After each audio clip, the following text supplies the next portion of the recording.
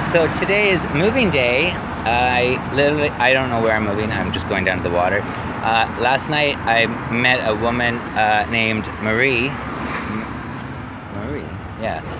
Anyway, I could tell she'd been drinking because her breath.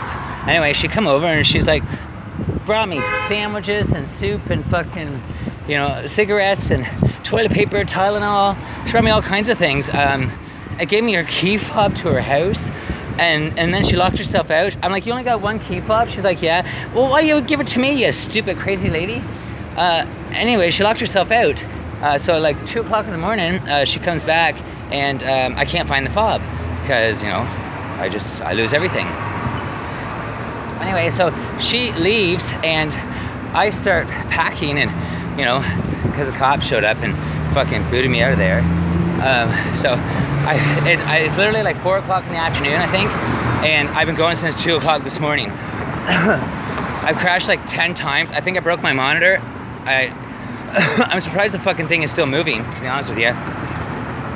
I stopped once at McDonald's to get a refill on my coffee. They don't do fucking refills. I'm like, what the fuck are you talking about? Break time. So yeah, look at the pile of mess.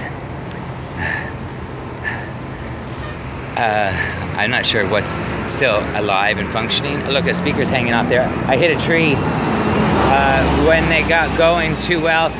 It ran into me when I was on the bike and I hit a tree. Ripped that speaker off and anyway, I'm just guessing, another hour or so until I get somewhere. I'm at Leslieville, Carla, and Queen. So I'll be back later on, like later, I'm guessing sometime in the evening. By the time I get back up to wherever, I can't remember the fucking name of it now. Oops. Anyway, yeah, so step 1 is have a friend with a truck. Step 2 is don't try to move when you don't have a fucking truck. Anyway, bye.